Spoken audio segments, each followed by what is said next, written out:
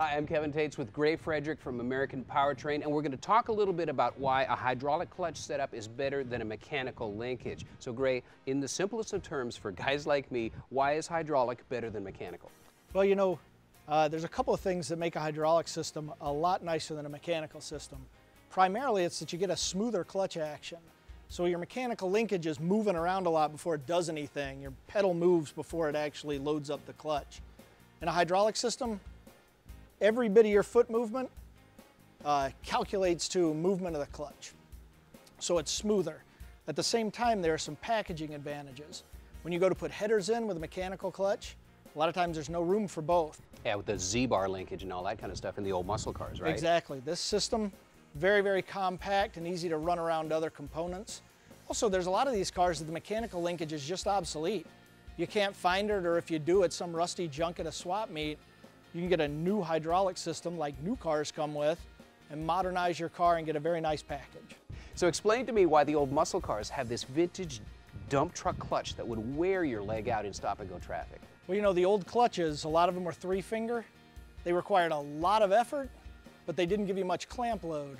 So now that you have modern clutches and hydraulic systems, you get a system that's a lot easier on your leg and can still handle the power of modern engines. So you're harnessing the hydraulic power and not having to have your leg compensate for the extra pedal effort, right? Right. Okay. No more broken seats. No more broken seats. I love it. I love it.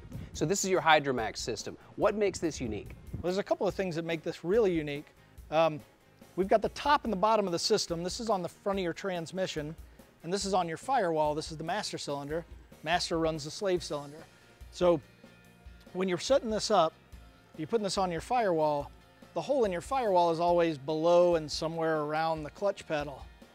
But the angle that the factory set is actually the ideal for your clutch actuation to feel comfortable. So a lot of guys will just take a master cylinder and slap it on the firewall straight up and down and hook it to their pedal. Well, that'll work, but the ratio between the distance your foot moves and the distance this rod moves changes from what the factory set up. And that makes your clutch really hard. It'll make it feel like a Bowflex.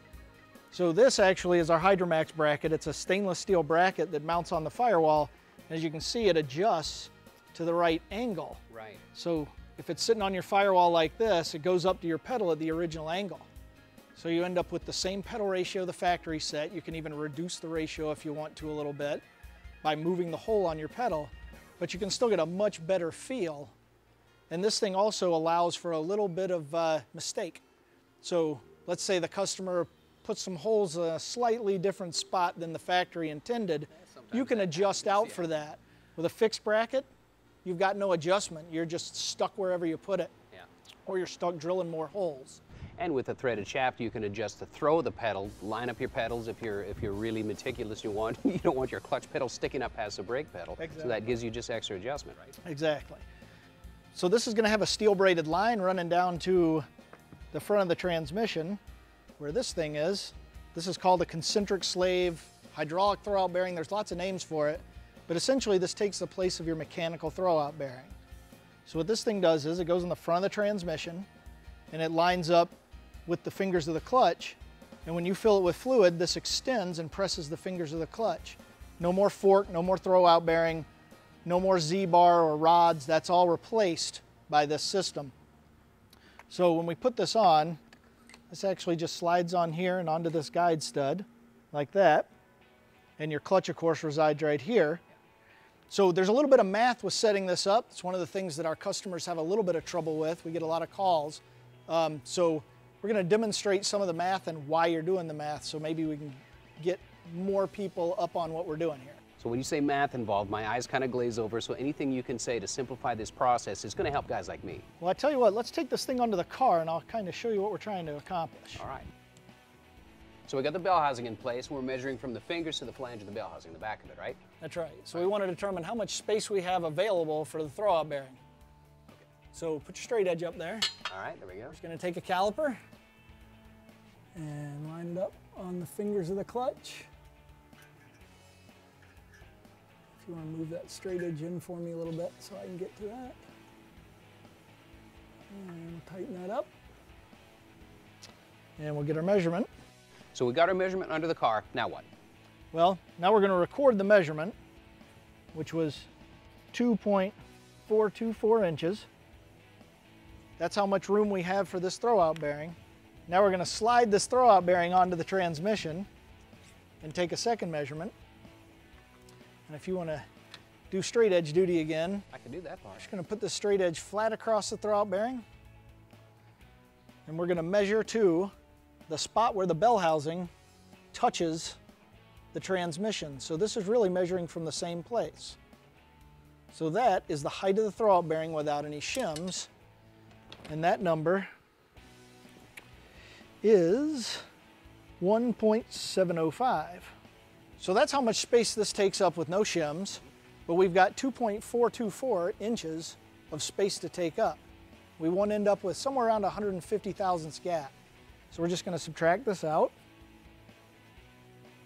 So we've got 619 thousandths of gap between the face of this and the fingers before we put any shims in, and we want about 150. So we're going to subtract 150 from that. And we need to take up 469 thousandths or so with these stackable spacers. So each of these spacers takes up 90 thousandths of an inch. Right. So all we have to do is divide 469 by 90.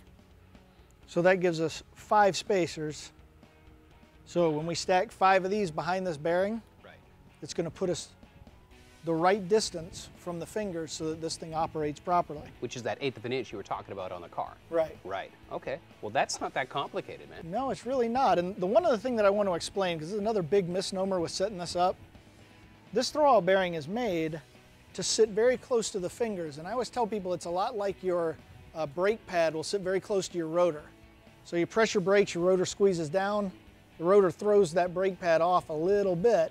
The same thing happens here. So that gap that you just measured is going to go away. This thing's going to ride about 10 to 12 thousandths off the fingers. But as your clutch wears, the fingers actually get taller, and you want some place for this to go so that it will self-adjust. That way you don't have to keep pulling it apart and putting shims in it. Right, right. So that gap is for adjustment. It's not really part of the actuation. And all of this is laid out in your instructions, right? We have complete instructions. The kit comes with every fitting, line, the reservoir, all the pieces that you need to put it together and go drive your car, whether you have a 3-speed, 4-speed, 5-speed, 6-speed. All the popular manual transmissions are covered. Yep. And now you got a video to tell people like me about. Exactly. That's awesome.